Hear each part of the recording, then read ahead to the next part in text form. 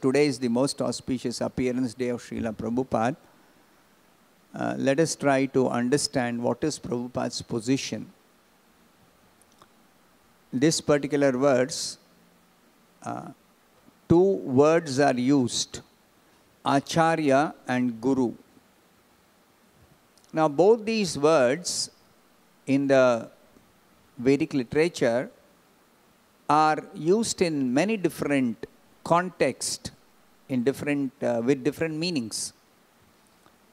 So, in order to specifically understand what is the sense in which we have to accept Prabhupada as Acharya and Guru, this verse is a very instructive verse. In this verse, it is said, Acharyam Mam Vijaniyan, a particular category of Acharya. Acharya in general means a teacher. But here it is used in the sense of the spiritual master. The spiritual master who is actually in a very special position as non-different from Krishna. Acharya Mam Vijaniyan. One should know the Acharya as myself. Krishna is speaking this in the Bhagavatam. So one should know the Acharya to be as good as Krishna. So in what sense that one should accept the Acharya as good as Krishna? In the sense that Krishna essentially has created this whole material world for delivering the conditioned souls. Throughout the Bhagavad Gita, Krishna explains this. That he comes to this world, he incarnates, he instructs, he performs his activities only for the sake of delivering the conditioned souls, for helping them get out of this material existence to go back to his kingdom. The Acharya comes for the same purpose.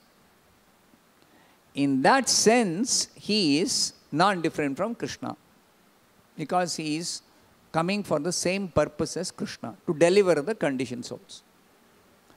And because of this position of the Acharya, who is the spiritual master for deliverance from material existence, na avamanyeta karhi chet, one should never disrespect him in any way.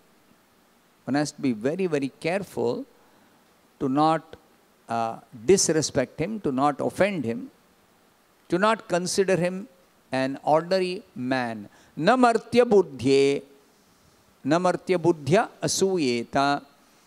One should not have the idea that he is an ordinary man. Martya buddhya. He is not an ordinary man, that means he is not a conditioned soul.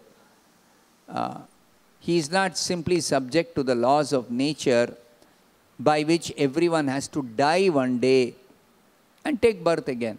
Martya buddhya, na martya buddhya, asuyeta. One should never be envious of him. Why this word envy is mentioned is because in his position as Acharya, the spiritual master who delivers, he is respected as good as God. He is worshipped like God. He is given all the respect that is due to God. So when he is offered so much respect, nobody is respected more than the Supreme Lord. He is offered the topmost respect, topmost worship. So if the Guru is to be worshipped like that, then the question may be raised, is he to be respected more than the demigods, powerful demigods, who are having so much of responsibility, power, knowledge, opulences? He is respected more than the devatas? Yes. Krishna says, Sarva Deva Mayo Guruhu. He is the representative of all the demigods. In another place, Prabhupada translates this as Sarva Deva Maya, as He is the sum total of all the demigods, which is the position of Krishna.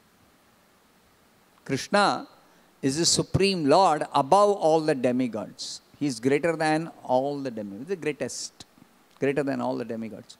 So Guru's position, who is the Acharya, who is the spiritual master who delivers, is equal to that of Krishna in terms of his function as the deliverer. Why? Because none of the demigods can deliver anybody from this material existence, even though they are powerful in so many ways, even though they have so many opulences, even though they have so many powers, so much of respect is given to them by different grades of living beings. They are also to be worshipped. They are also to be respected. But still, Krishna's position is above all the devatas, and in this particular respect of delivering the conditioned souls, the Guru is also to be respected on an equal level with Krishna. And therefore, especially in Gaudiya Vaishnava Sampradaya, the Guru is worshipped on an equal level with God, and especially on the birthday, the appearance day of the Guru, we celebrate what is called as Vyasa Puja. Why Vyasa Puja? Because Vyasa is the incarnation of the Supreme Lord who has given us the Vedic literature. Hare Krishna. Subscribe to our channel and press the bell icon to never miss any updates.